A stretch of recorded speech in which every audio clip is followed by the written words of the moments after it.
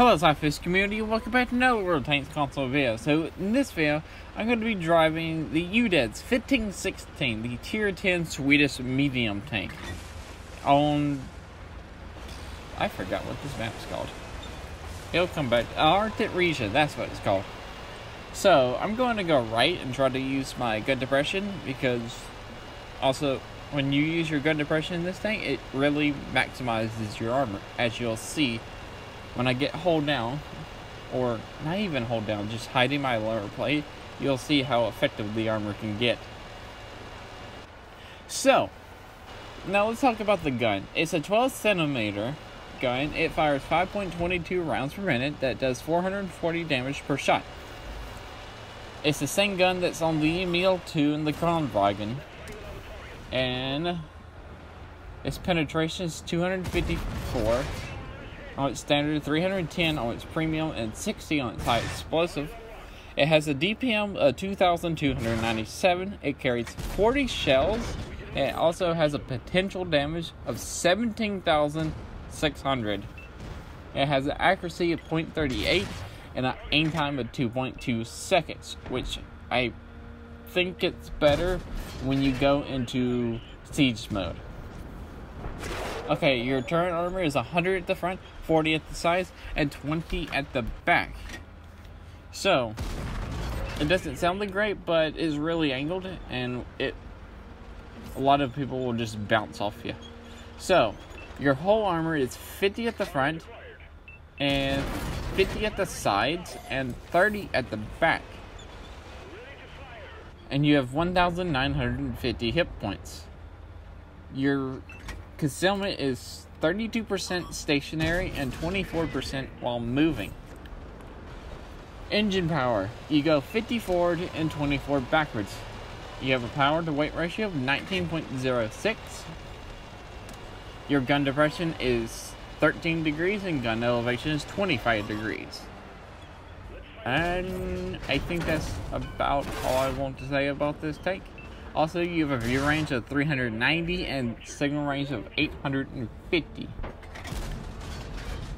So, it seems like the only thing I want to talk about.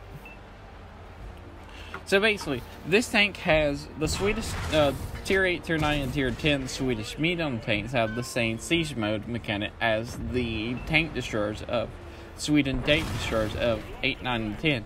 But on the Swedish tank destroyers, you gotta activate the siege mode by hitting a button. But on the Swedish mediums, you gotta activate it while driving below a certain limit. And if I remember correctly, on the Tier 10 Swedish medium, the tank I'm driving, you need to be going lower than 24. It's 24, I think it is.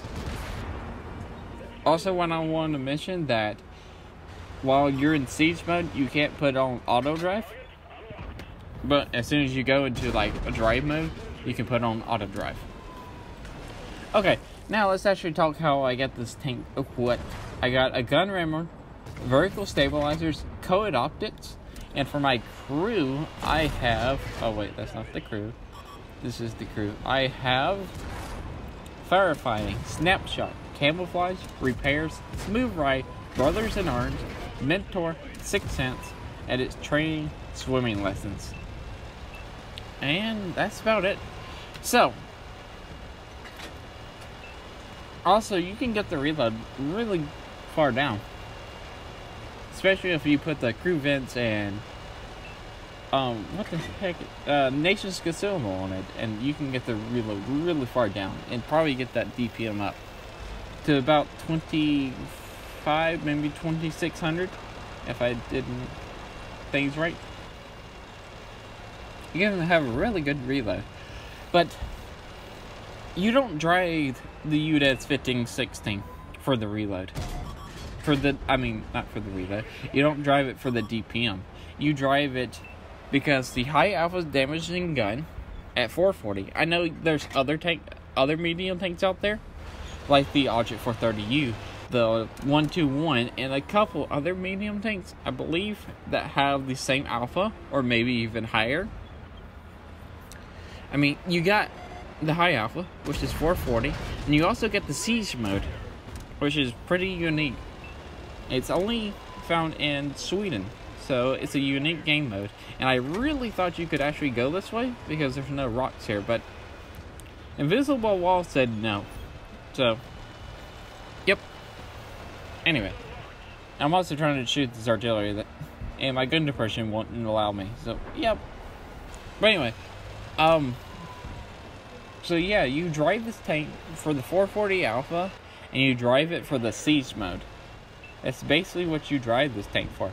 And I also want to mention that you have 50 millimeters of frontal hull armor and 50 millimeters of side hull armor. So that means anybody that has any tank that has a gun over the caliber of 150 millimeters will overmatch your armor. Okay? It will overmatch your armor. It's got to be 151 millimeters of caliber. 151 millimeters of caliber. 150 millimeters of caliber won't overmatch it. It's got to be 151. So not a lot of tanks out there have like over 151 millimeters. So most tanks you can actually just sit in front of it and just use your like angled armor to bounce them. But you also got to remember, also I want to say this, that your turret armor will never get overmatched. But you do have cupolas that will get like shot. They're not that big. They're not that big, but they're 160 millimeters, but they're flatter. It's 160 millimeters of armor, which is stronger than your turret armor, but they are a little bit flatter, not at a great angle like your turret armor. But anyway, so we just got a victory right there on Arctic region. Yes, it was Arctic region. We made 58,000 silver, did 4,891 damage, assisted 1,707, and we got our armor to work for us and blocked 2,330 damage, and we got top of the leaderboards. Alright guys, if you like this video, remember to like, comment, and subscribe. Also remember to SLAPAFISH because one was not, and peace out, see ya.